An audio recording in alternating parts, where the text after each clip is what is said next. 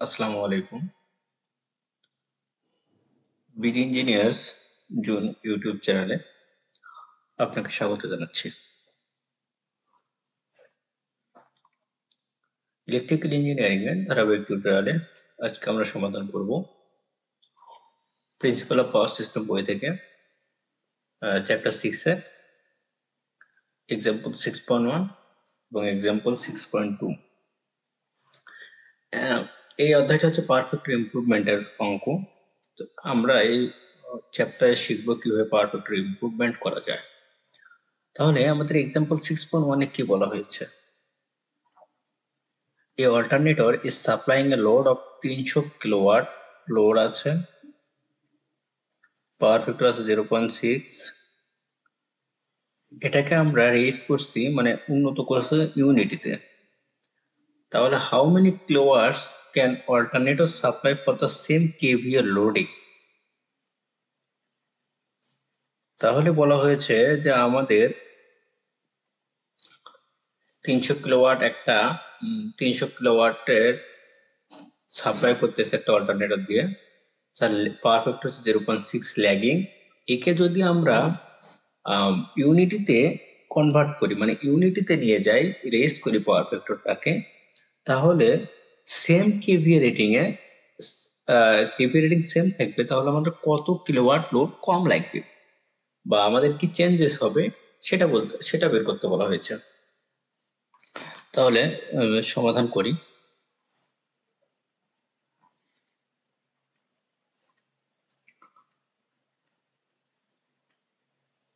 কি হচ্ছে এখানে 300 কিলোওয়াট, পাওয়ার ফ্যাক্টর বা এখানে আমরা cos থিটা 1 দিয়ে লিখতে পারি হচ্ছে 0.6, তাহলে থিটা 1 ইকুয়াল হচ্ছে cos ইনভার্স 0.6 হলে আসে হচ্ছে 0.8। ঠিক আছে, এটা থিটা 1 আসলো। আর একটা তো আছে যে cos থিটা 2 মানে যেটা আমাদের চেঞ্জ হয়েছে সেটা হচ্ছে আমাদের 1, তাহলে থিটা 2 হচ্ছে cos ইনভার্স 1 এর মান হচ্ছে 0 ডিগ্রি। তাহলে এই দুটো হচ্ছে আমাদের অ্যাঙ্গেল আসলো। এখন আমাদের বের করতে হবে কেভিএ, কারণ আমাদের দুই ক্ষেত্রে কেভিএ রেটিংটা সেম থাকতে হবে। তাহলে কেভিএ রেটিংটা কত? আমরা এস লিখতে পারি বা কেভিএ লিখতে পারি। তাহলে আমি যদি কেভিএ লিখি, পি ডিভাইডেড cos থিটা 1, পির মান হচ্ছে 300, cos থিটা 1 এর মান 0.6,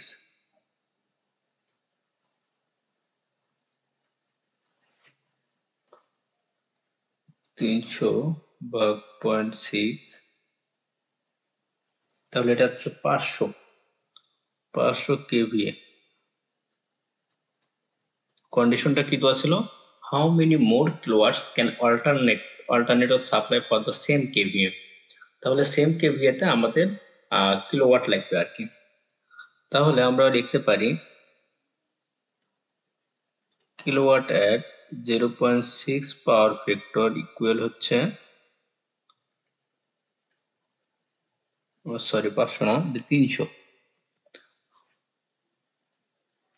300 কিলোওয়াট। এটা হচ্ছে 0.6 যখন পাওয়ার ফ্যাক্টর ছিল সেই অবস্থায়।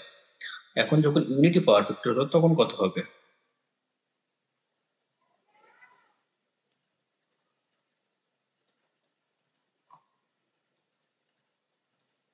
কিলোওয়াট এট 1 পাওয়ার ফ্যাক্টর, তাহলে 500 মাল্টিপ্লাই 1 ইকুয়াল হবে 500 কিলোওয়াট। তাহলে আমাদের 0.6 পাওয়ার ফ্যাক্টরের ক্ষেত্রে লাগতেছিল আমাদের 300 কিলোওয়াট, যখন আমাদের ইউনিটিতে কনভার্ট হয়ে গেল তখন আমাদের 500 কিলোওয়াট। তাহলে আমাদের এই পাওয়ার ফ্যাক্টর উন্নত হওয়ার কারণে কত কিলোওয়াট আমাদের কত কিলোওয়াট আমরা মোর সাপ্লাই করতে পারতেছি? তাহলে এখানে লিখতে পারি আমরা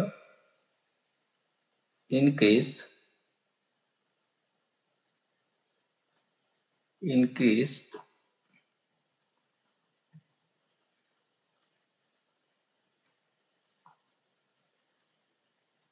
power supply by the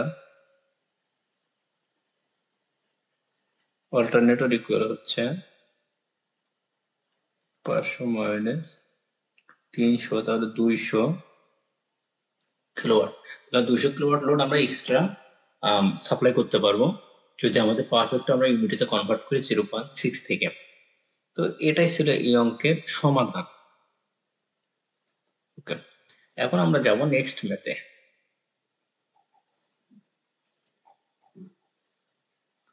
next ম্যাথের ক্ষেত্রে বলা হয়েছে a single phase motor connected to 400 voltage 50 hertz supply takes 31.7 ampere at power factor of 0.7 lagging। তাহলে আমরা এখানে লিখতে পারি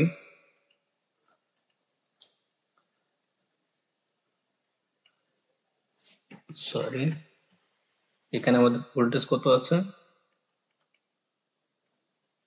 400 ভোল্ট। এখানে কি বলা হয়েছে সিঙ্গেল ফেজ, তাহলে 400 ভোল্ট আছে, ফ্রিকোয়েন্সি আছে হচ্ছে 50 হার্জ, অ্যাম্পিয়ার দেওয়া আছে 31.7 অ্যাম্পিয়ার, আর পাওয়ার ফ্যাক্টর দেওয়া আছে আমাদের সেই টাইমে, তাহলে cos θ1 সমান আছে 0.7। ঠিক আছে, তাহলে এখান থেকে আমরা θ1টা বের করে নিতে পারবো। cos inverse 0.7 45.57 degree. আর কিছু দেওয়া আছে, আর কিছু দেওয়া নেই। তাহলে আমাদের পরে কি করতে হবে, calculate the capacitance required in parallel with the motor, raise the power factor 0.9 lagging। আমাদের 0.9 এ ল্যাগিং এ নিয়ে যেতে হবে পাওয়ার ফ্যাক্টরটাকে। তাহলে আমরা লিখতে পারি cos θ2 সমান 0.9, θ2 ইকুয়াল হচ্ছে cos ইনভার্স 0.9 25.84 ডিগ্রি। আমরা ফান্ডামেন্টাল অফ ইলেকট্রিক্যাল সার্কিটের একটা ম্যাথে এই টাইপের অঙ্ক করেছিলাম, তো এই জন্য আশা করি যে এটা খুব দ্রুত বুঝতে পারবেন। তাহলে আমাদের যেটা বের করতে হবে যে আমাদের কেভিএআর রেটিং বের করতে হবে, সেটাকে আমরা কিউসি দ্বারা প্রকাশ করলাম। কিউসি ফর্মুলা হচ্ছে পি tan θ1 মাইনাস tan θ2, বা আমরা লিখতে পারি tan θ1 হচ্ছে ওল্ড আর tan θ2 হচ্ছে নিউ। তাহলে এখানে আমাদের পি বের করে নিতে হবে আগে। পি ইকুয়াল হচ্ছে ভিআই cos θ, আমাদের ভি হচ্ছে 400, আই হচ্ছে 31.7, cos θ এর মান হচ্ছে 0.7।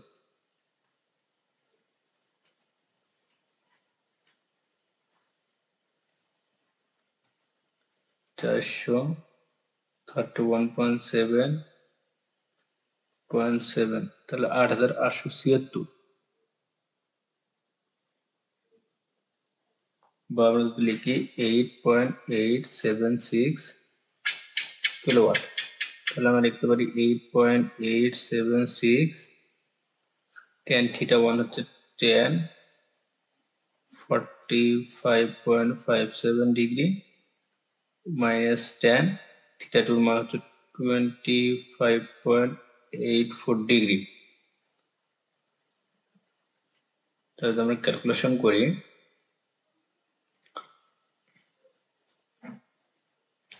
tan 45.57 minus tan 25.84,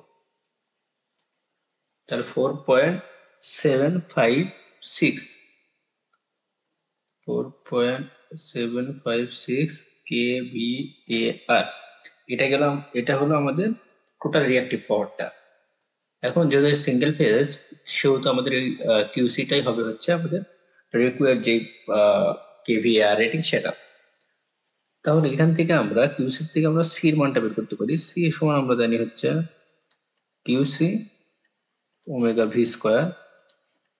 কিউসি এর মান হচ্ছে 4.756 10⁻³ ওমেগার মান হচ্ছে 2 পাই, এফ এর মান আছে 50, আমাদের যে ফ্রিকোয়েন্সিটা সেটা দেওয়া আছে 50, আর ভি এর মান হচ্ছে আমাদের 400 হোল স্কয়ার।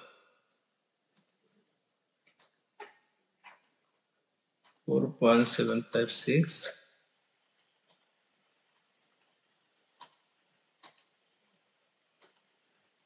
বাই এফ 400,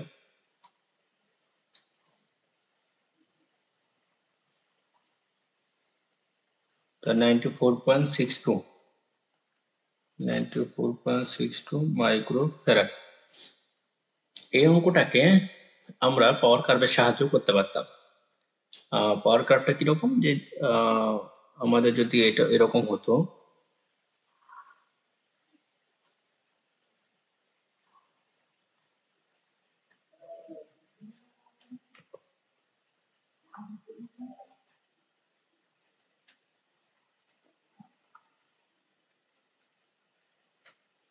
এরকম ভাবে আমরা পাওয়ার কার্ভ একই ওই অঙ্কটা করতে পারতাম। এটা আমাদের পি হতো, এটা আমাদের এস হতো, এখানে কিউ হতো বা কিউ1 হতো, এটা এস1 হতো। আবার আমাদের এটা আমাদের এই θ1 এর জন্য, আবার θ2 এর জন্য আমরা এখান থেকে আর একটা পাইতাম, সেটা হলো θ2। θ2 এর জন্য এটা আমাদের S2 হতো,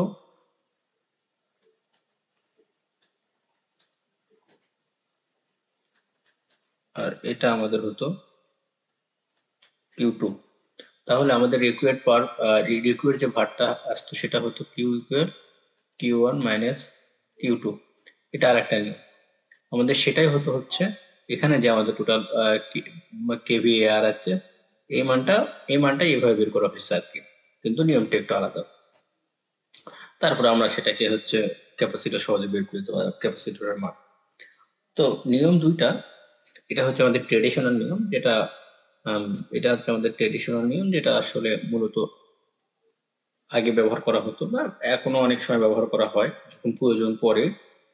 এখন এই অঙ্কের ক্ষেত্রে আমাদের মনে হচ্ছে না এটা খুব দরকার আছে। এটা করতে গেলে আমাদের ডাটা আরো অনেকগুলো বের করতে হবে, যেরকম S2 Q1 Q2 অনেক কিছু বের করতে হবে।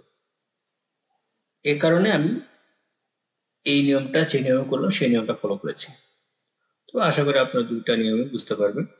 যদি কোনো সমস্যা থাকে অন্য অঙ্কটা অন্য নিয়মে করে দেবো, যদি আপনাদের এটা বুঝতে সমস্যা হয়। ধন্যবাদ সবাইকে এতক্ষণ সময় পাশে থাকার জন্য।